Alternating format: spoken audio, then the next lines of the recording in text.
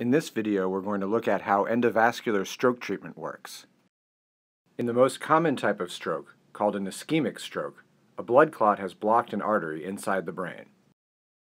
When we're treating a patient with acute ischemic stroke, the goal of therapy is to open this artery, to remove the blood clot, which can be done either by giving a drug called TPA intravenously, which circulates through the arterial system and dissolves the blood clot, or by means of a mechanical treatment called endovascular stroke treatment, where we deploy a device to literally pull the clot out of the artery inside the brain. Let's see how the device works. In this illustration, we'll see the solitaire device in action. This is one of the latest generation of endovascular stroke treatment devices, a type of retrievable stent. In the first step of the procedure, a thin wire called a microwire is advanced up the arterial tree across the clot. This wire is used to advance a microcatheter, which is a long, thin plastic tube, also across the clot. The wire is then withdrawn, leaving the catheter in place, and the catheter is used to slowly advance the stroke treatment device into place. With the treatment device across the clot, the catheter is withdrawn, exposing the retrievable stent and allowing it to enmesh the clot.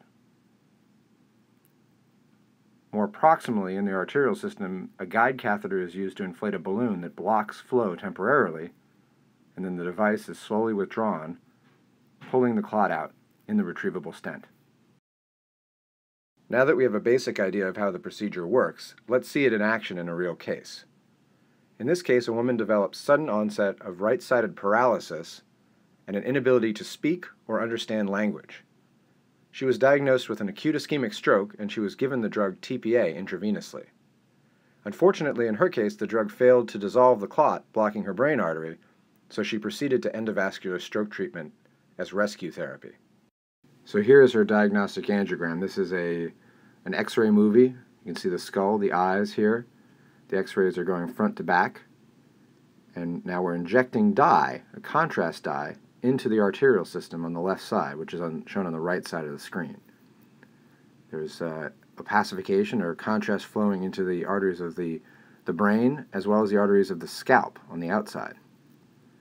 Now, if you see, there's sluggish filling here of the brain arteries, and only very slowly do we see filling of the arteries inside the brain. And right at that point, we zoom in here, we see that there is a cutoff.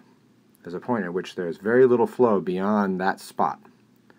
And that's because a blood clot has been lodged at that point inside the brain, at the top of this artery called the internal carotid artery.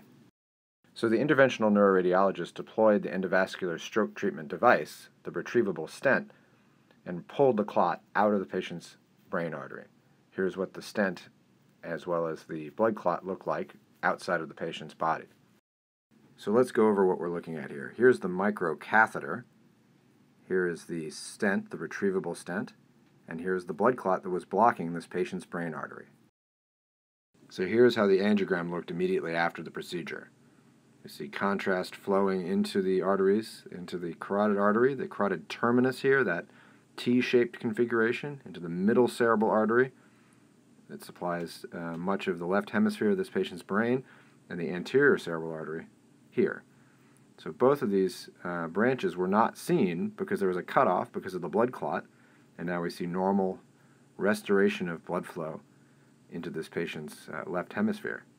If we zoom in, we see the top of the carotid, this T configuration, and we see that the blood flow is normal because the clot has been pulled out from that location where it had blocked the top of the carotid.